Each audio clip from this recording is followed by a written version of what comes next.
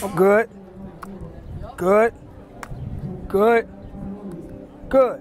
This is a free firearm training in downtown Minneapolis, held 1 week after George Floyd was killed by police on the very same block. My name's Maj.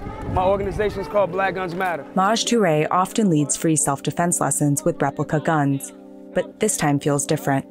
We are here because a man's life was taken, and we are not allowing that to happen again. Maj is passionate about firearms education, something he says is sorely needed in many cities where people don't always know the path to legal gun ownership. And while many argue that the way to prevent violence is to have fewer guns, Maj says the opposite. When I hear unarmed black man, I'm sad, because there should be no such thing.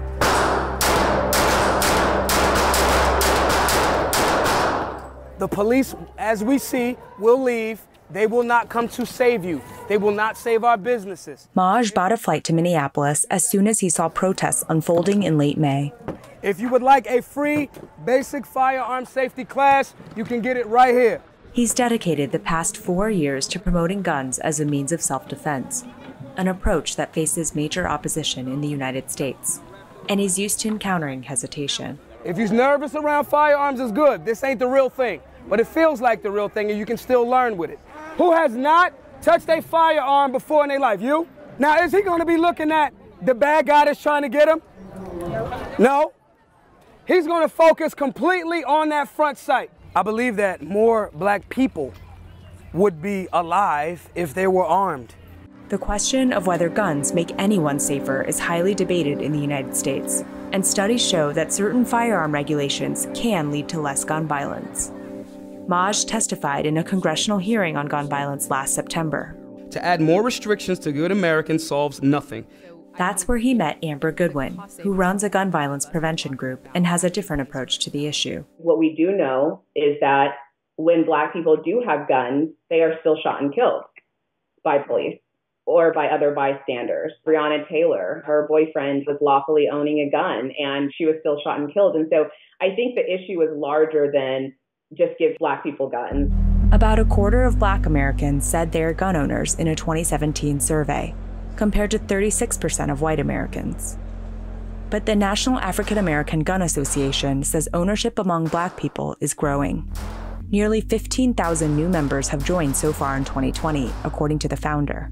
We're probably unofficially over 45,000 people that have joined the organization. Last 3 months have been the most growth that we've seen in the organization. Ahmaud Arbery, George Floyd, that was the turning point. And Maj says demand for his services is higher than ever. The phone calls are up, about 4 to 6 extra a day. I have 20,788 unread emails. And that's a big difference from when Maj started the group in 2016, with the goal of filling a gap he says other gun groups weren't paying attention to. We saw so much ignorance going on. We saw that people were catching the same, possession of a firearm charge. We created a space to let people know what process it was of getting a firearm lawfully, carrying it on their person if they chose to, while being safe and responsible. In a country where black Americans are 10 times more likely to die by gun homicide than white Americans, according to an advocacy group, Amber says many people are left out of the conversation. I think there's a kind of a culture, part of it has been from stakeholders like policymakers, but also from the media, that there's either gun rights or gun control, and there hasn't been as much importance put on what is actually happening in Black, Latinx, and Indigenous communities. A recent Gallup poll found that a majority of Americans feel that sales of firearms should be more strict. And a lot of times in our community, a lot of our politicians, unfortunately, say, don't have a gun, you don't need a gun. Well, I push back on that and say that's the very thing that we do need. Maj takes a firm stance against gun control, saying it disadvantages black people today. I pick my words very carefully. All gun control is racist. Whether they change it to make it look like, you got to pay a fee, you got to do this, you got to do that. Experts we spoke to said it's complicated when it comes to current laws, but many of the earliest restrictions on gun ownership in the 18th and 19th centuries were specifically targeted at black people. Gun control in America was initially created to stop melanated beings from having arms. In the 1960s, the Black Panther Party for Self-Defense advocated for the right to bear loaded arms in public, with the goal of protecting Black neighborhoods from police. All power to the people. In 1967, then California Governor Ronald Reagan signed a bill outlawing open carry of firearms. Even the National Rifle Association supported gun control laws at the time. Today, the NRA opposes most restrictions on firearms, but Maj ended his membership last year because he felt they didn't do enough. All of them other organizations, they ain't doing what we doing with BGM. They not, because they not from the cloth. The NRA did not respond to our request for comment. Second Amendment advocates shown on TV today are often white men with guns in hand. USA! USA! But Maj prefers to conceal carry so people don't know what he has to defend himself. One of his rifles is red, black, and green, in honor of the Pan-African flag. And we also have some sarcastic quotes on here. Find another one, quote Rosa Parks.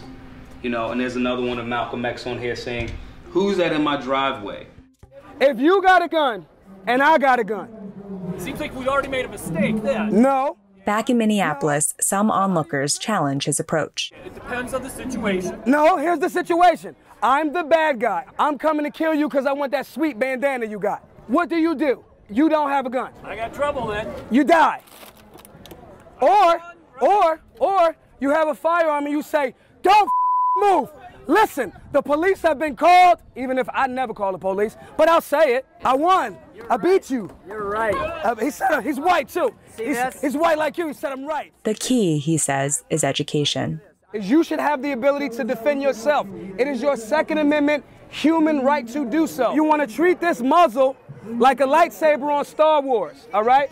Right, you keep it down. When you've decided that you have to neutralize that threat, then you put your finger on that trigger.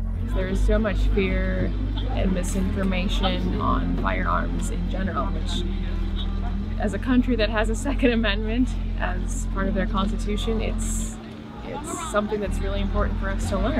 I haven't considered buying a gun. Maybe I am considering it now. And when Maj walks into a Black Lives Matter crowd and meets so many people who have never touched a gun before, he says his work feels all the more urgent. People somehow forget that we have the right to defend our lives with firearms.